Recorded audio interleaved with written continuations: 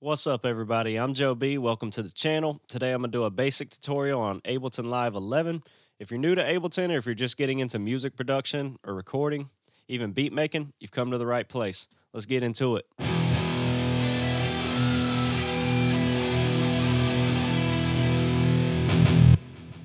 All right, so when you first open Ableton, it's going to look a little bit different. Don't worry about that. We're going to go over where everything's at.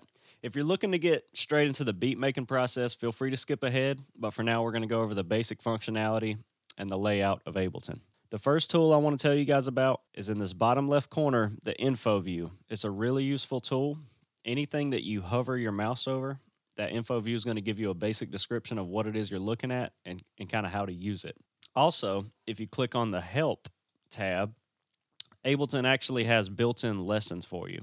You've got what's new, a tour, recording audio, a really useful tool. So if you're new to Ableton, give that a look and it'll really help you out. If this is your first setup of Ableton and you're using an audio interface, go to Options and Preferences. This is where you're going to set your driver and your audio device. This is under the Audio tab. So your audio device, that's the interface you're going to be using. And then under Input and Output, this is where you enable or disable all of your channels on the interface. If you don't have these enabled and you open a new track, you're not actually going to see those inputs here. So keep that in mind. Left side of the screen, now this is where you're going to drag in all your sounds, your drums. You've got audio effects, instruments, a lot of useful tools here. Audio effects is going to be for your compressors, your EQs, noise gates, anything like that. You've got a plugins tab, clips, samples. So this is where you're going to be dragging everything into your workspace. You've also got the favorites tab. So if I was to find a sound that I really liked and I just right click it, I can pick a color and then it'll be added to your favorites. Really useful. So down here in the bottom, this is where you create your effect chains. So if you add a new track, it's going to come in blank. Now, if you want to add, say, a compressor or an EQ, you just come to your audio effects. And there's a couple ways you can do this. If you have this track highlighted, you can just double click, or you can drag it in, or you can actually just drag this to the open space and it'll automatically open a new track with that function in there. So again, each one of these are tracks. Now you have audio, MIDI, and return tracks. All of these over here are your return tracks. This is your master track.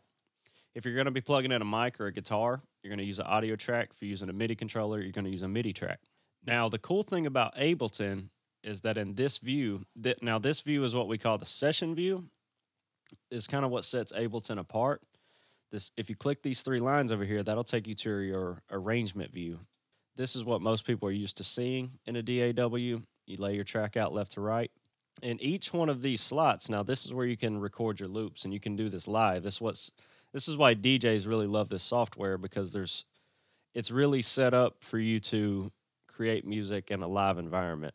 Also, within each track, you've got where you're pulling the audio from. In an audio track, external in, that's basically just saying that I'm pulling audio from my interface. Then I have all of the channels on the interface. You've got the monitor function. Audio 2, it just means we're sending audio from this track to the master track. This monitor function, now if it's set to auto, you'll only hear audio coming through that track if the track is armed. Now that's this button down here. Arming the track is what you're going to do when you're ready to record from that track. So if I want to record something in this slot here, the track needs to be armed. If this monitor section is set to in, you don't have to have this track armed to hear what's coming through, but you still won't be able to record unless it's armed. And off, of course, just means that you're not going to hear what's coming through that track. Down here, you have your sends function. The sends are pretty easy because they just go by the alphabet. So if you insert a new return track, now I'm going to get F. I've got A through F. So A correlates to A, B to B. You get the point. So if I crank this up, now I'm sending this signal to the send track, and it's going to mix both of those and send it to the master. So if I crank this up, you're going to hear the reverb. Yo. And then B is delay. Hello, hello, hello, hello. By default, Ableton gives you reverb and delay, and then you can add many more return tracks with different effects. Then down here, of course, you've got your fader, and then you have your panning function if you want to go left to right. You also have this track activator button. All that's going to do is if I click that, then you won't hear anything coming through that track. Whether it's armed or not, if you turn that off, you're just not going to hear anything coming through it. Then you've got a solo button. So if you've got multiple tracks going at once and you click this, you're only going to hear what's coming through this channel. When you switch over to the arrangement view, everything that's in these channels is exactly the same over here. It's just laid out a little bit different. You've got your arm button, solo, the track activator button. This is your pan. This is essentially like your fader, where you can kind of on this one, you can kind of fine tune it by the number. This is like your dB, your track volume. And then you've got all of your send tracks. I mentioned this before, but really quick. So down here on the bottom, these are effect chains. So when you're sending a signal through one of these channels, whatever you drag into these channels is going left to right. So it does matter where you put stuff in. So if I wanted this to come first, I'll drag it to the left. Your signal's going left to right. Keep that in mind. So up top here, you've got your play button, stop, record. You got some other functions over here. This button here is if you want to record in the session view and you want to record in these slots. Now, this record button is actually if you're wanting to record in the arrangement view. Over here, you have your beats per minute. You've got your timing. You've got your metronome. So with that metronome, if you click this little arrow right here, this is going to give you a count in. So if I'm going to record and I want a 1, 2, 3, 4 before I start recording, this is where you set that. And then if you have multiple clips across different tracks already recorded and one's playing and you want another one to play, this function right here is what determines when that track's going to start. Don't get confused on that. We're about to jump into a little beat making process and you'll see how all this works. So let's go ahead and jump into making a little beat. If you haven't noticed already, this track is where my mic's coming from. So I'm going to go ahead and insert a new MIDI track here. And we're just going to drag in a drum kit. We'll just go with the 808 kit. Keep it pretty easy. Now, I've already got my MIDI controller connected. Another quick tip for you, go to Options and Preferences again. If you have a MIDI controller and you want to link that to Ableton where you don't have to use your mouse for the functionality of the MIDI controller, you come in here and click what your MIDI controller is, and that will allow you to use your MIDI controller to control the DAW. So we have a drum kit pulled up under my MIDI controller. Now, I'm going to turn this down a little bit just for the video purposes. And you can hear I've got different sounds within this kit. The first thing when I'm making a beat is I want to set the metronome. So right now we've got 90 BPM, which will work for like a standard hip-hop beat. Typically hip-hop, from my experience, about 70 to 110. I mean, you can go outside of those ranges, but that's generally where I'm at for a hip-hop beat. So you hear your click track. 1, 2, 3, 4. 1, 2, 3, 4. Right? So that up click is when the bar starts.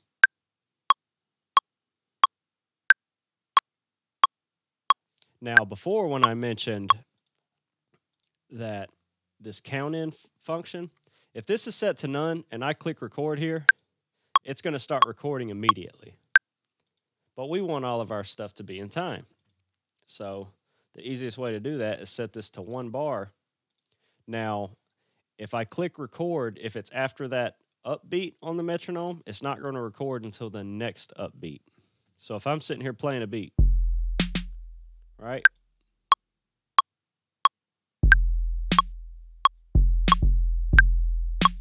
And I click record, it's not going to record until the next upbeat.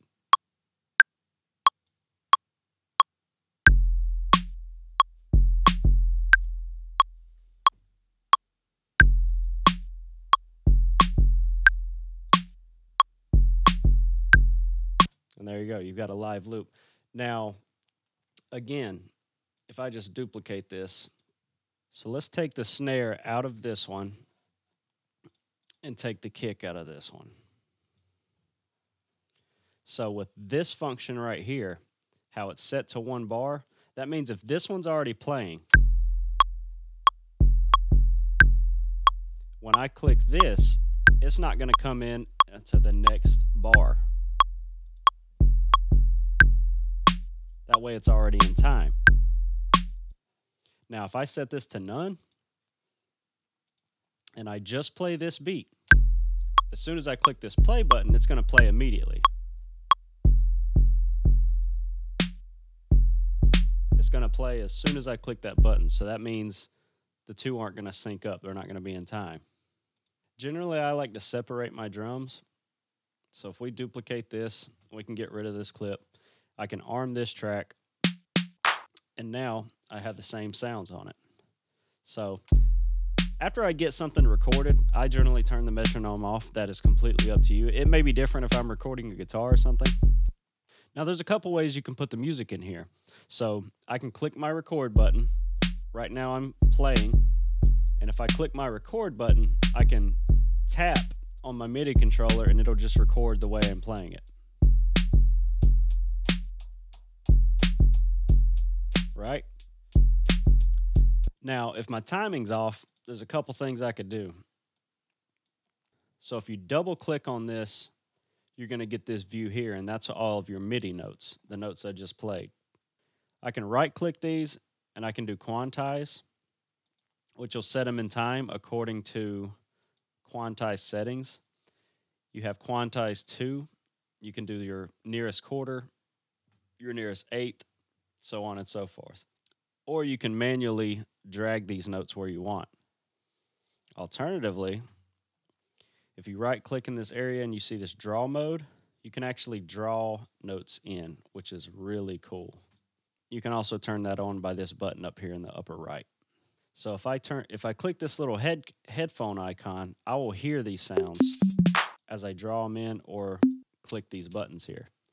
So right here I have my hi-hats. So if I went to draw mode, I could just essentially draw these notes in.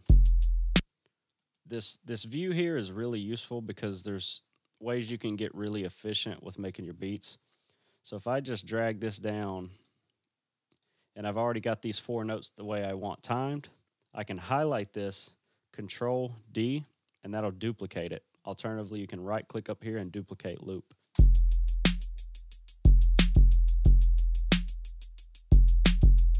I can do the same thing for my snare and my kick. So these numbers up here are your timing. And each one of these, when you go from 1 to 2, this is the first bar, second bar, third bar. So say I want to do something different on, say, every 4 bars. Well, I can just draw these notes in the way I'd like. So let's say I wanted to put a roll on the snare on the 4th bar. The easy way to do this is drag this over. Now I'm only looping this last bar just to make it easier. That way I don't have to listen through the whole thing every time. Now I can draw in my notes accordingly. And there you have it. Really quick, I wanted to tell you guys about this too. So down here you've got your velocity. Now if your MIDI controller is touch sensitive,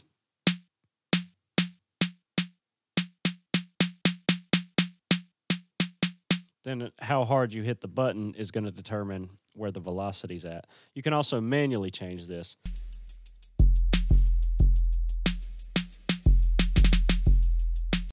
I could act as if I'm playing it soft and then getting louder. If you don't want your beat as dry and you want that human feel, people call it, you can always come in here and change velocities of just each individual one, because, you know, no drummer is gonna, you can't hit the note exactly the same way every time. Another quick tip on your tracks, if you come up here and right click, you can change the colors of these, even your clips. Just to differentiate your different instruments. You know, if you're using drums and you want to separate your hi-hats and snare, crashes, whatever the case may be, you can come up here and color coordinate. Doesn't seem like much, but after you get about 20 or 30 tracks in here and you start to come over here to record in your arrangement view, it's going to make it a lot easier knowing what's what. I'll give you another quick tip. Let's duplicate this clip right here. Now, this is a really cool function here. Again, if you double-click this and you pull up this view here where you see your MIDI notes, you've got a couple different functions over here on the left. Right now, it's set to loop. That means this 1-bar loop is going to constantly repeat itself as I play it. At at the end of this, it's just going to keep on going. If I turn this off, it's going to play one time and stop. If you have, say, a scratch, like a DJ kind of scratch or something, you just want to play one time, it's really useful. Now, if you notice this tab right here, this play button, so you also have follow action. So if you want to stack up your clips and you want one to play after another, you can turn this follow action on. For this one, we're going to set the follow action to on, and then it's going to be set to next. That means when I play this, now it's playing this clip after it. It's really cool because after you stack all of your clips, you can essentially create a chorus on one line, and then say you want to go to a breakdown or a verse, and you set these to where they'll play automatically. You can just click play and it'll play your track the way you want. Alternatively, you can go over here to the master, and if I click play here, it's going to play everything within this line. And then if I want to go to the next, I can just click play. And it's not going to come in until the next bar because we have this function here set to 1 bar. So I'll turn this function, this follow action function, off. So now when I click play on the master track, it's going to play everything in this top line. When I click this on the next bar, it's going to go to whatever's on this line.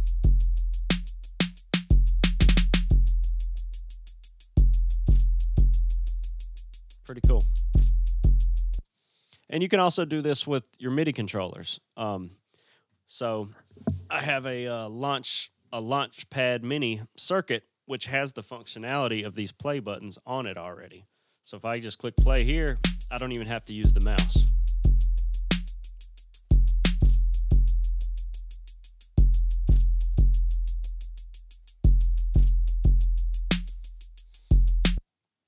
Also, I have what's called a Launch Key Mini.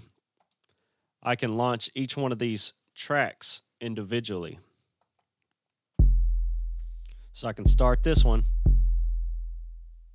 click this button, and it's not going to come in until the next bar again.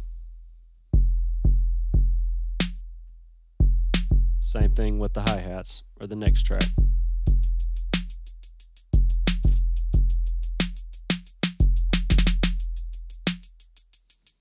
So let's go ahead and get another sound or two in here, and then I'll show you guys how to kind of record it in the session view. So I'm just going to drag a piano or something in really quick.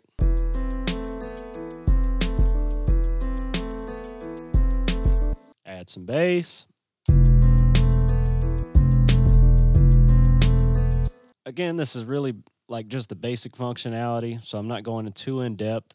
You can always change your sounds. You can go through and pick which snare you want, pick which hi-hat, pick your different sounds, set it up the way you want. So now that we got a little basic beat going, we're going to go over here to the session view. And now that I have all these in this top row, a really cool thing we can do here is since they're all already playing, ready to go, I can just come over here and click record. It's going to have 1 bar count in. And it's going to go ahead and record all that, even my voice right now because my voice is armed. Now you're going to notice it's all grayed out. That's because all of these are set, ready to play. So there's a couple things I could do. I could hit the stop button on the master track, or I could come over here and click this play button. Now, that's going to turn everything off over here in this view, but in this view, it's going to make everything live. So now I can go back and click play, and I've got a recorded track. And in this view, you have a lot more functionality as far as arranging it's the arrangement view. So this is where you can arrange your beat or your music. So I could essentially say I wanted to start this without the bass and hi-hat. I could really simply just come over here, drag these where I want, or you could click in here and you can split them.